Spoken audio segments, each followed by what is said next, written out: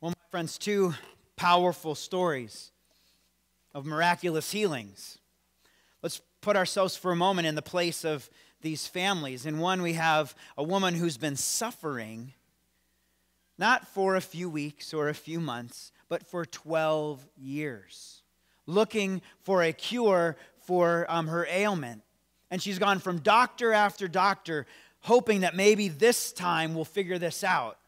And after spending all of her resources on doctors for 12 years, she's only gotten worse. Some of you know what it's like to have problems like that, health concerns that we just can't figure out what's going on. 12 long years hoping, praying for something to happen. And then this parent, surely in sheer desperation, Jesus, do something. I'm going to lose my child. The thing that he holds more dear than anything else in life is almost gone. And in desperation, he's asking Jesus to do something. And in these stories, we find out that nothing is impossible for God. In these stories, Jesus, in fact, is able to heal.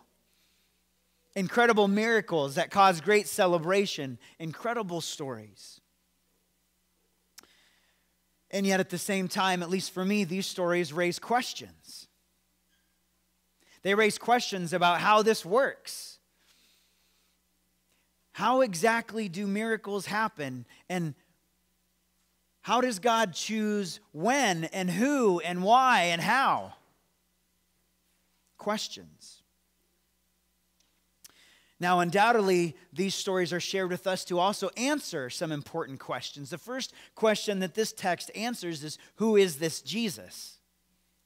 It answers this question loud and clear. Jesus is the one, God in the flesh, who has come to give life. And in these very readings, we see that he has power even over death. These stories are meant to give us hope. They're meant to tell us the good news about who our God is, that certainly nothing is impossible for our God.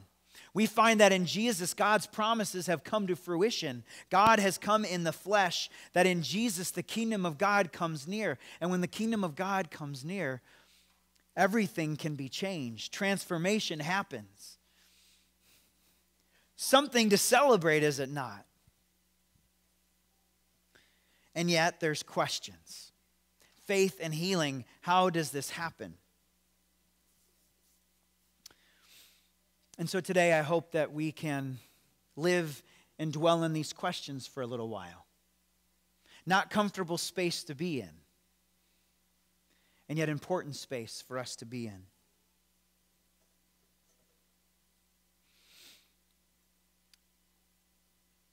You know, we look at our world around us and we see a world full of suffering and tragedy, don't we? And a question that we ask all the time is, why, God? Why? And we pray, God, do something. Do something. A few stories from my own life. Some of you know this because I've shared this, but it's been a while, and so many of you maybe do not. When I was 6 weeks old, a newborn baby, my mom was a young mom, fairly newly married. She became a widow. My biological father died in an accident. It was actually a scuba diving accident. We don't know the whole story because my grandparents chose to not share the whole story. And that is because it's pretty certain that there were chemicals in my father's body that meant that the scuba diving didn't happen the way it should have happened. Okay? The result of that was a young mom with a newborn baby, widowed. Every now and then, my mom lets me into what that time was like for her. You can imagine. And yet, life goes on. And God answers prayers. And in the end of the story is that I was raised by my father, a wonderful man, the only father I've ever known. And I have an incredible family, and I have extra grandparents. Life goes on, and God is faithful, even in the midst of suffering. The story that I really want to share with you today is the story of my cousin Jeff and his wife Lynn. And so even as we speak this morning, she is in the last days of her life. But let me give you a little background. Jeff and Lynn have been married now for, I think 13 or 14 years. Lynn was married before, and so she has a daughter who's 19 or 20 who's in college right now. And Jeff and Lynn have had two daughters together, a 8th grader and I think a 5th grader. And it wasn't too many years ago that Jeff, my cousin, felt the call to go to seminary. And it was just a year and a half ago that he graduated from seminary to become a pastor. And he got to his first call. He was at his church for about a week. And his wife got the diagnosis. Cancer. Now, some of you know Pastor Cooper, David Cooper and Sabina. Lynn has the same cancer that Sabina has. It's very serious. And in fact, Sabina Cooper has far outlived the original diagnosis that she received. Knowing that, we've been incredibly hopeful that Lynn's journey would follow a similar path. But through all the treatment, through the bone marrow, the transplants and things they did, just over Christmas time, they got the news that it wasn't working. It wasn't working. That there was probably a year or 6 months left. This was in December over Christmas. And so they went and got their oldest from college to come home to take a semester off to be with her mom during her last year or so. And then just last weekend, the news that there wasn't a year, there wasn't going to be 6 months. There was only days. She's gone into renal failure. Then the only way to give her more days is to just go live in the hospital for a while, and that's not how they want to do life. So now they're faced with this reality. Now, let's be clear, for the last year and a half, there's been a lot of prayers for Lynn to be healed. Not only in her family and in their church, but churches all over the place. Jeff being a pastor, he's got a lot of friends who are pastors. He's had a lot of people praying in a lot of places, praying for Lynn to be healed. And just as this woman in the crowd did to Jesus, they have pressed in close. They have come near to Jesus and pleaded for healing. And they've been waiting and looking and watching for signs of healing. And the healing they've been asking for doesn't seem to be happening. So how do we understand these things and what do we do with them? Well, we have choices to make, I think. And this week they made some really incredible choices. See, in their church, they do something similar to what we do with Family Faith Night. The church comes together for worship and some things, and Lynn decided that she wanted to tell their story. And so they got the word out on Wednesday. I mean, she just found out last weekend, days to go. And so they said, we're getting everybody together and we're telling our story. And so the church gathered, the community gathered, and Wednesday night, for a couple of hours, they told their story. They cried a lot. They laughed. They worshiped. As a family, they led songs of praise to God.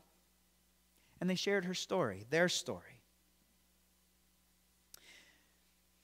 You see, her story is not about how or when she will die. That's not what her story is about. Her story is about God's faithfulness. God's faithfulness to her in this life, and God's faithfulness to her through the valley of the shadow of death and into eternal life. They've chosen to press into Jesus, to cling to him for life, but not just this life, no, for the next life too. You see, the truth is, Jesus has made her well. Not in the way that they've been praying, or that many have been praying, but Jesus has made her well. But here's the really incredible part about their story and in the sharing of their story. You see, as they have shared their story, so many others have been made well.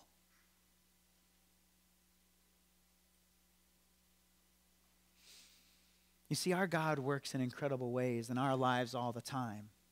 And the reality is, God is healing us day after day.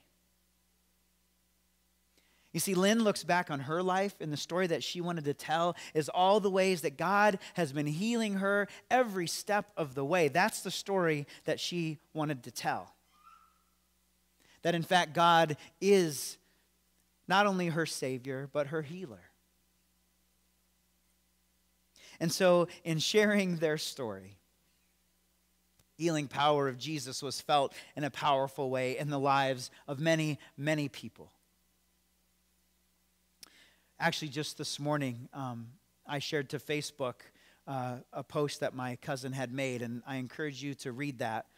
And if you're one of those people that's not on Facebook, call the office. We can print it off for you, and you can read it. But my cousin's been writing about this journey. And some really powerful words this morning about how they view this. I think these stories raise for us important questions, don't they? They raise for us important questions about life and about death. How we view those things and where we place our hope and our trust. For me, I'm reminded of the value of every single day.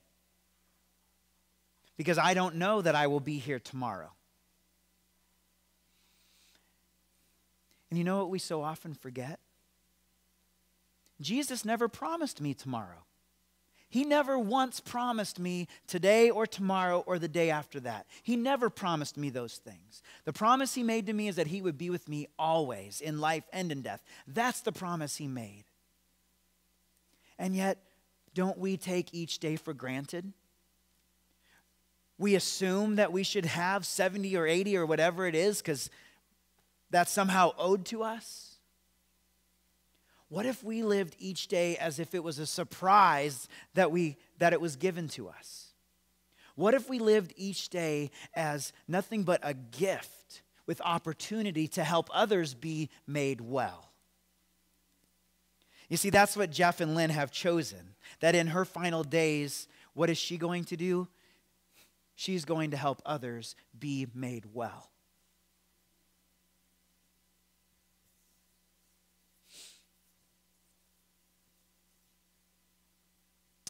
My friends, I don't know why some people get miracles and some people don't. But I'm also aware that God works miracles in my life every single day. God is at work in you, healing you in all sorts of important ways every single day. The brokenness in our lives, the ways that we turn our back on God, that we break our relationship with God, and the Spirit comes in and repairs those things. The ways that we harm each other, that we create brokenness, God comes in and gives new life. Jeff and Lynn have been through some tremendous things in their lives. And their story is about a God who is faithful, a God who heals. And I think that's our story too.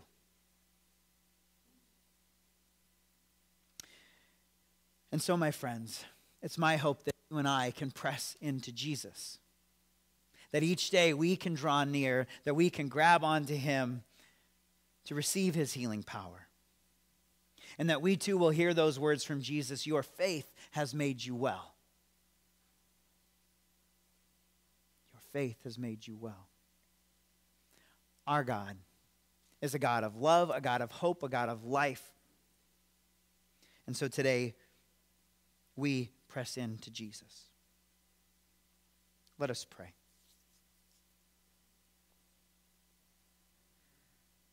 Oh, gracious God, we so easily take for granted each breath we take, each moment we have with the people you bless us with. We so easily assume that so much is owed to us. Lord, we pray this day that you help us to receive every day as a gift from you, that you help us to see the miracle in each day we are given. We pray that you help us to press into you, to draw near to you. And we ask you to open our eyes to see the miracles that you do in our lives each and every day. God, today I thank you for walking with Jeff and Lynn in this dark valley. I thank you, Lord, for giving them hope and peace and power in this difficult time. I thank you for the courage you've given them to share their journey with others. And I pray you give us that same courage. Lord, we pray that you help us to see all the ways that you make us well. And may we be a part of helping others to be made well in you. In Jesus' name we pray these things. Amen.